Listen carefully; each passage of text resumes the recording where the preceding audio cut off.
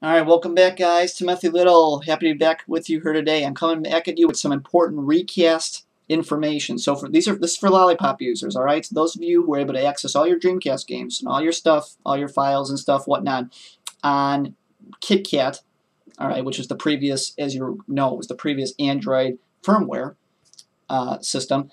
For those of you who are unable to access your Reicast app now on the Lollipop release, go ahead and pay attention to this. I want you to go ahead in the description below, click the link that I provided, which is to github.com. The folks over there are incredible. They've actually revamped the Reicast app. So this is totally revamped.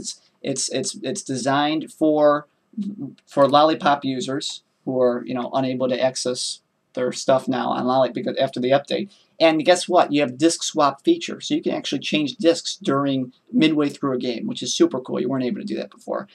In addition, a whole bunch of other control. You're given control to a whole bunch of other stuff too, including more advanced settings regarding the actual physical controls, like with your controller or whatnot, and the touchscreen. Certainly more settings regarding how the emulator is using the processor, your phone's processor, its memory, graphics, all that stuff. It's really revamped. It's really cool. You can take screenshots now. I don't know if you can take video per se, but I'm sure they're working on it. So this is, I actually just checked the about under the app and it said it was the R7 version. But it's a debug version, optimized totally with Lollipop users in mind, those who had recently made the upgrade to Lollipop and are like, well, what the heck, we can't access our games anymore. Now you can. Again, do not fret. You will be able to play your Dreamcast games even under the new Lollipop firmware. I think I'm running like 5.5.0.2 or whatever, but I've tested on other phones and it works as well.